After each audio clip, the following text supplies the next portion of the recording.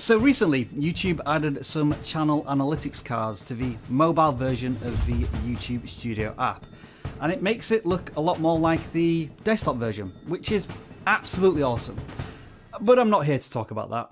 I'm here to talk about this. Typical performance metrics were first introduced a couple of years back when YouTube moved to the brand new Studio.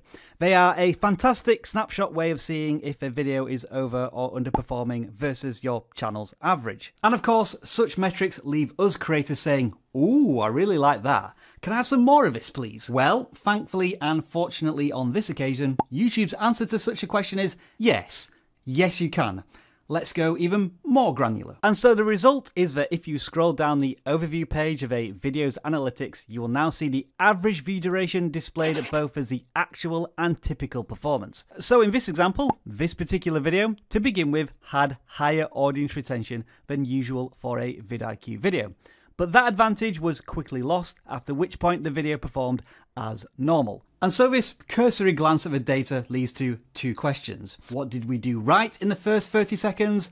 And then what did we do wrong immediately afterwards? Well, if we review the video a little bit, Dan did an excellent job of delivering the promise of the very intriguing, click-worthy title and thumbnail. In the first 20 seconds, he's telling the viewer that creators can now get access to the community tab with 500 subscribers instead of 1,000 subscribers. This is great, awesome news delivered at the very start of the video. There's also some nice pattern interrupts going on to re-engage the viewer. But then, after a fantastic start with audience retention well above typical, this happens. Personally, I've always wondered why the community tab was locked behind this 1,000 subscriber threshold. We've had it for a very long time now. It seems as if Dan saying "personally" was a trigger word for some viewers to abandon a video. And on top of this, Dan talks to camera with no pattern interrupts for an extended period of time. Now let me stress at this point, this is not a critical attack on Dan. He actually did an excellent job with this video. One of the things we pride ourselves on here at vidIQ is bringing important YouTube news to you, the viewer, in a fast and easy to understand way, and Dan did exactly that. The video's overall performance is above average, and it's got some great browse traffic 2 weeks after launch, which really is a testament to that title and thumbnail. This is an example of Dan executing 99 things out of 100 perfectly. But the one thing that just needed a little bit of tweaking caused the audience retention to drop significantly. And when you've made enough videos and you have enough experience being a creator, that is a level of detail you're going into to try and get those marginal gains from your content. Your ultimate goal as a creator is to satisfy the viewer as much as possible, which in turn sends more positive signals to YouTube.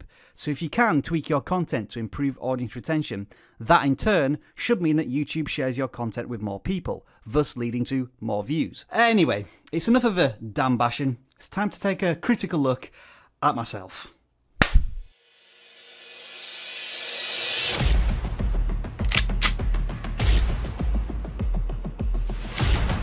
I don't think there is any question that this video has a cool intro, but what has it achieved by the end of it? The viewer hasn't really learned anything, and they're probably not even sure they're in the right place. The problem is, I got far too wrapped up in making a very fancy intro at the expense of the viewer's needs, and it shows in this very mediocre average view duration. But here's the real hidden cost of all of this that none of you probably even noticed. This intro took me hours to make. I think it was about 3 hours in the end, just for 20 seconds of content that none of you were really fussed about. And that is a really critical lesson for me to understand. You, as viewers, are not particularly interested in artistic and creative expression on our videos. And that is completely understandable. What you really want from us is YouTube education and value. Everything else is secondary. And once I started talking about the value of the Daily Ideas tool and how it can help you as a creator, the audience retention recovered to the higher end of our video's typical performance.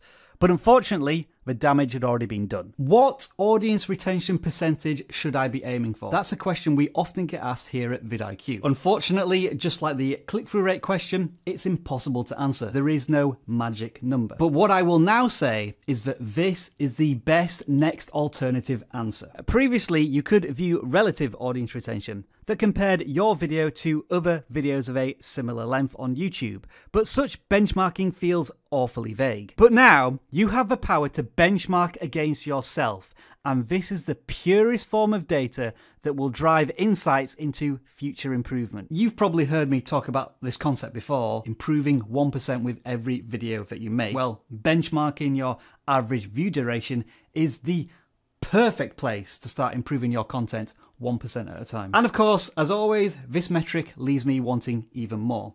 YouTube, can you do exactly the same thing for click-through rate? Actual performance versus typical performance. And surely everybody agrees now that the new YouTube Studio, is it new anymore, is awesome. It's got so many things, many of which you might not even be aware of. So check them all out over here.